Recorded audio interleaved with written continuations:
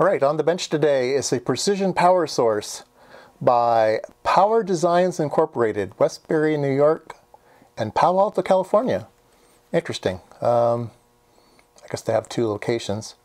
So it is a 0 to 20 volt DC, 0 to 500 milliamps. So it's a precise setting, but it's pretty heavy duty. It's 500 milliamps, which is quite a bit of current. Now it does this 0 to 20 volts in two different ranges. It has a 0 to 10 volt range and then a 10 to 20 volt range. So the switch right here basically adds 10 volts. That's what it does. And it's got these really cool switches that I've always liked. So 3.1.2.3. So yeah, it's pretty cool. I've always enjoyed these. So let's let me get an adapter here so we can play with this thing. All right, I'll put this on here so I can clip leads to it. Let me change the camera here a bit so we can see a voltmeter. Can you see that? I wish this would stay. I don't know how to keep the LED backlight on, so I'll just have to push it once in a while. So we will connect it here, and 3.0004 volts. So 3.000. It's doing pretty good. Let's set it to 5 volts. 4.999. Very nice. 8 volts. 4.999. So it does have a chopper stabilized amplifier in there that takes some time to settle. So it is quite good. So there is a current limit adjust.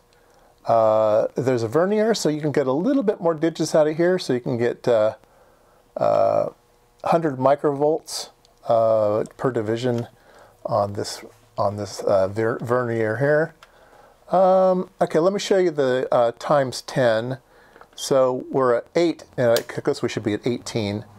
So 17.998 volts. Pretty damn close. So, yeah, there's a meter on the front that's either volts or amps. It's really nice. It works well. I think everybody probably wants to see inside this thing. It's basically some expensive resistors and a power supply with a good stable reference, right? You need to have some type of voltage source that is a stable reference. So we can see how they've done that.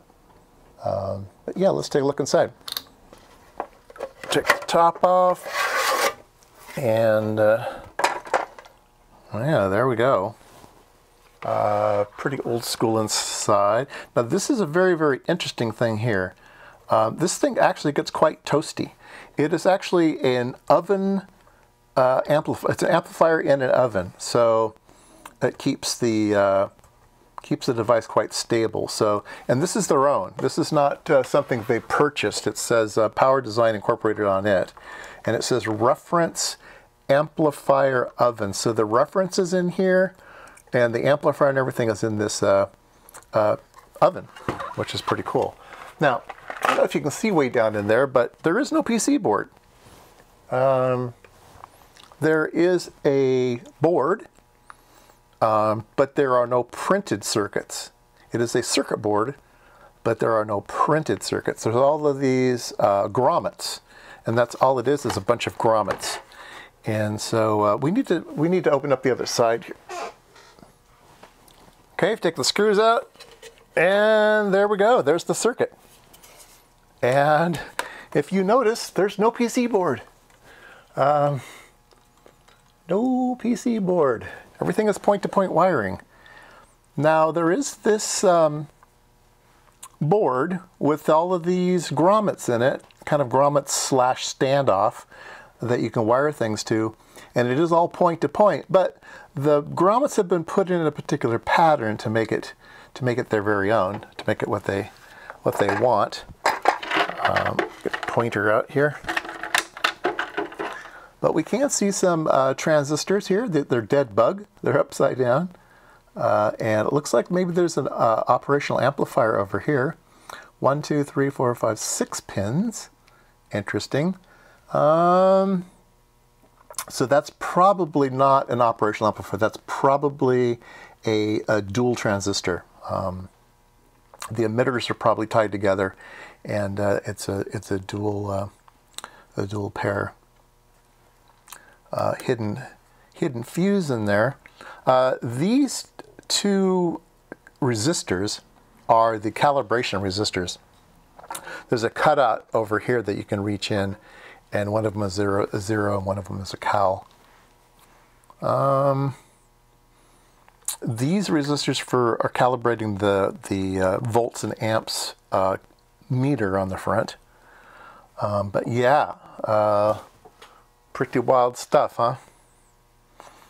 You thought you had old school. Well, this is old school. Let me try to get a little closer for you. Yeah, there she goes.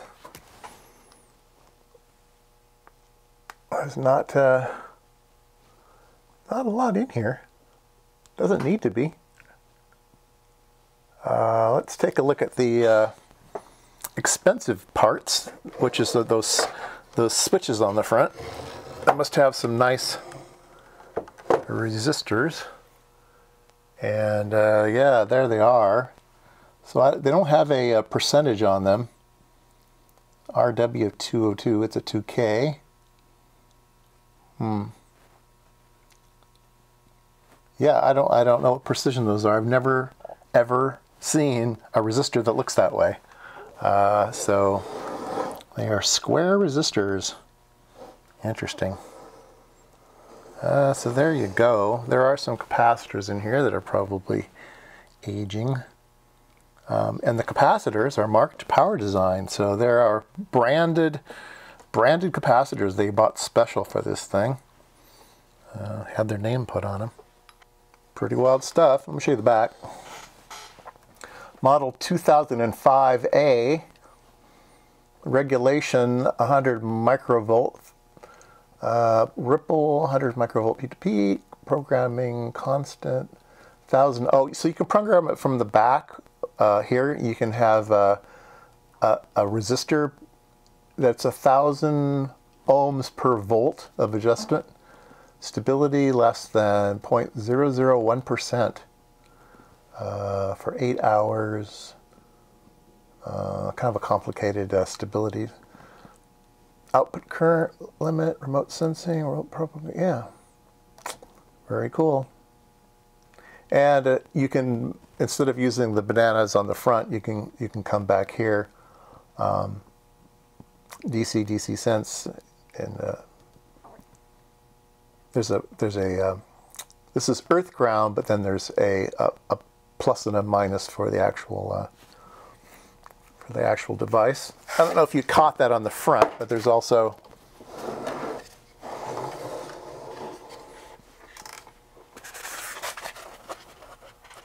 a DC plus, DC minus, and then an earth ground here. So you can tie these together if you are so inclined. But otherwise, yeah, she works a treat. I did tweak the calibration just to, put it spot on. I don't know how long it'll stay there, but it's certainly good to these 3 digits. Absolutely good to these 3 digits. The 4th digit's a little trickier. It's not going to be there, but you will be able to do delta measurements, right? So if you have a circuit, a lot of times these are good not for absolute things, but for delta things. Like if you want to change things 100 microvolts, you can do that. You can do that here. But using this as a cal standard, yeah, it's not going to quite be there. But yeah, it's pretty nice. Okay, well that's been what's on the bench today. The Model 2005 power supply. I've always wanted one of these. I've seen them before, prices I couldn't afford. I got this one super cheap, and it's really nice. I got to find a nice place for it.